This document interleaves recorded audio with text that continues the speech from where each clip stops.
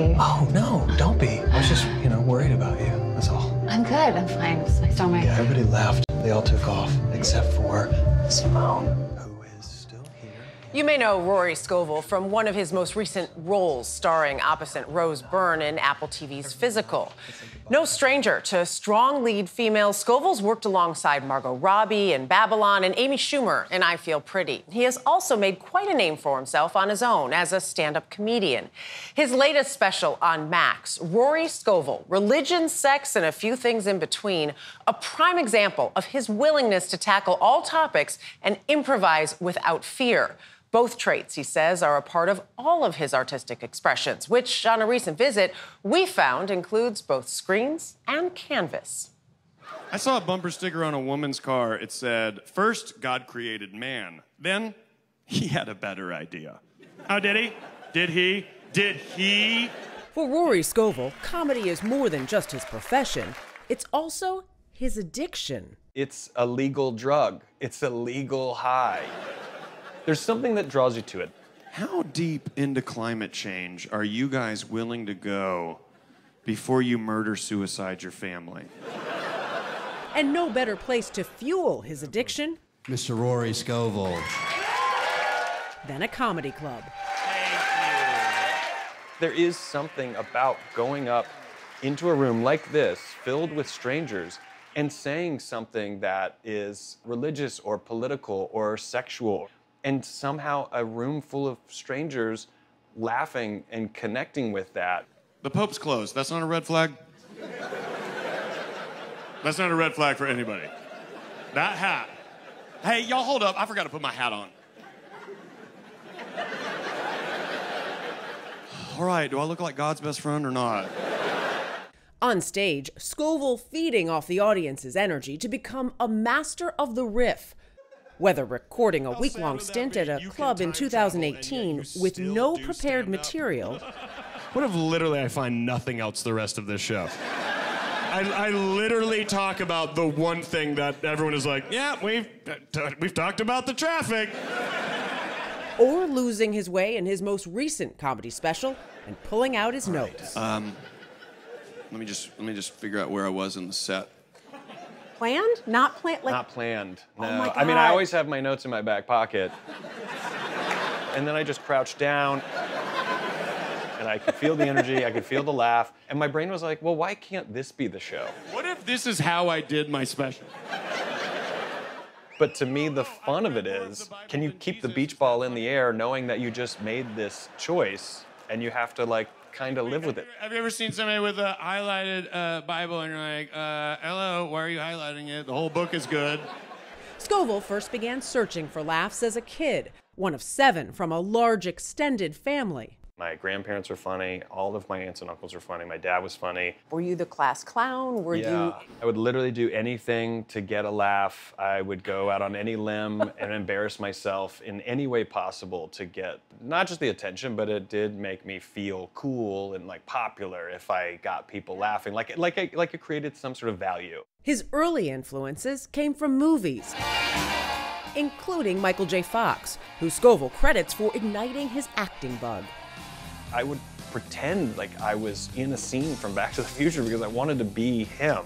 So in the world of comedy and acting, he's sort of that first one I can really remember. But then, after that, I remember a night where my dad made me watch the Marx Brothers Horse Feathers movie. Now, I want you to sign this agreement.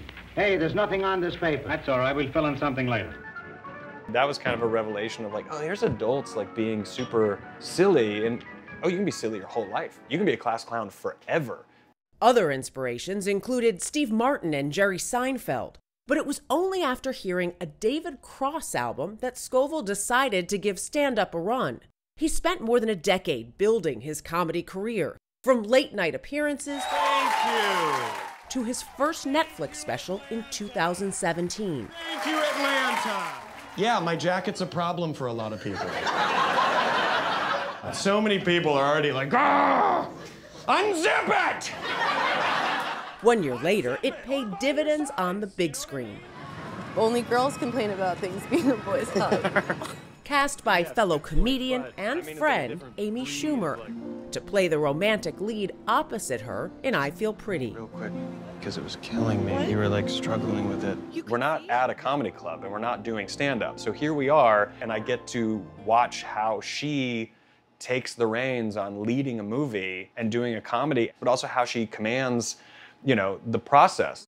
And while acting and comedy remain Scovel's main artistic pursuits, they're not the only ones.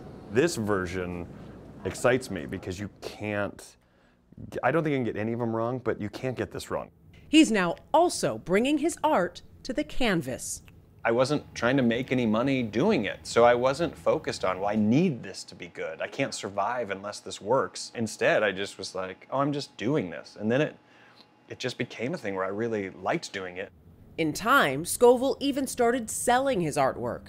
He says some of his best pieces, like his stand-up material, at their best because of their spontaneity.